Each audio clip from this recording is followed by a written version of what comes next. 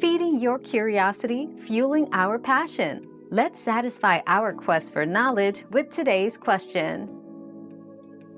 TMP files are not inherently malicious. They are temporary files created by different software applications. However, like any file type, they can be used maliciously if modified by malware.